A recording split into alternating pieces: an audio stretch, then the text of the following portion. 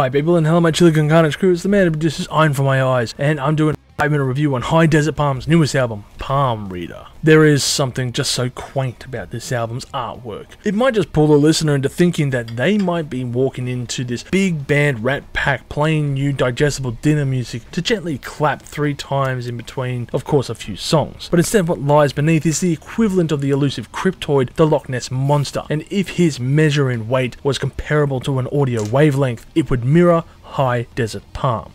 Their guitar riffs don't just stroll out of your speakers, but rather they split the atoms in the air to play their tunes as they lay as thick as a warm blanket and comfort me as much as well.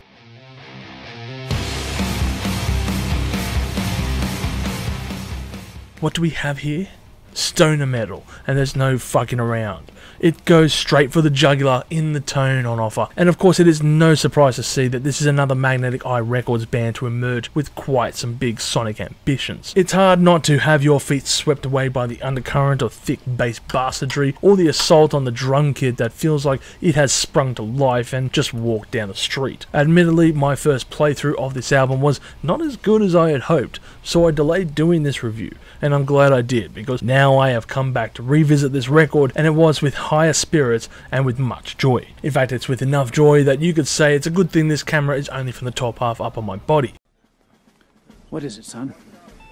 I don't know, sir. But it looks like a giant dick! Ha ha! Dangly part. There weren't really any tracks that I felt were skippable during the record's 43-minute runtime, and for me some of the highlights had to be Head Honcho, which sees the band pull out all the stops for a near 10-minute performance that is enhanced by the elements of prog rock meets psychedelic stoner metal, and just keeps me entranced for the song's runtime. Another killer tunes, of course, were Ancient Aliens, which is a powerful blasting track that does great to serve as the opener, and Death Perception featuring Emma Nasland from the band Galpa. I hope I pronounced that right. But what really makes this band go into the next level is the closer track Solar Rain. Once again, another 10-minute song that builds to a fantastic crux, using their slow riffs with phaser effects pedals to lull you into a false sense of chill before throwing you head first down the throes of big, meaty hooks, and before long a face-melting guitar solo accompanied by some epic and crashing drumming that Bonham himself would have loved to have heard. Well, we're waiting.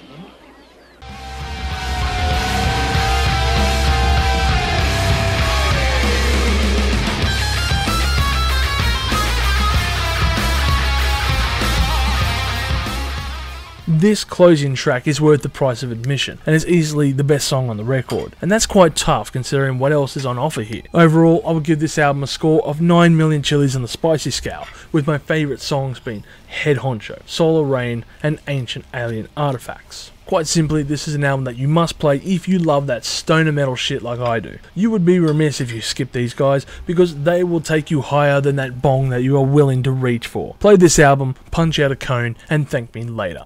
If you've enjoyed this content, make sure to smash that like button, subscribe to us, and stay notified for future music related content, because it keeps our manager happy at the end of the day. We are also on Discord, Instagram, Facebook, and all those other social platforms if you want to check us out. As always people, you have a great day and stay spicy.